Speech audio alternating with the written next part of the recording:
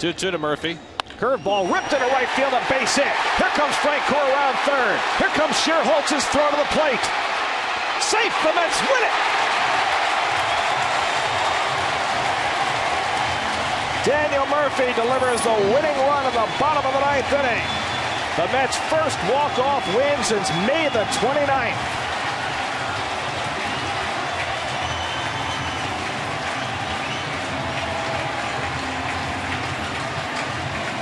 Well, nice at bat by Murph.